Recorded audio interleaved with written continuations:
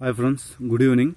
In this video, we'll see what SOC1 abend and how to resolve that. SOC1 abend is abend you get when you given the wrong DD name, or if you forgot to mention the or describe the DD name and you try to use it, you will get the SOC1 abend. So how can you resolve it is giving the right DD name, which which file you have to point it, or by if you forgot to give it the specify the statement like select DD name, those things you can give that, by which you can resolve the error. Hope you like it and it was useful. If you have any comments, you can leave it below.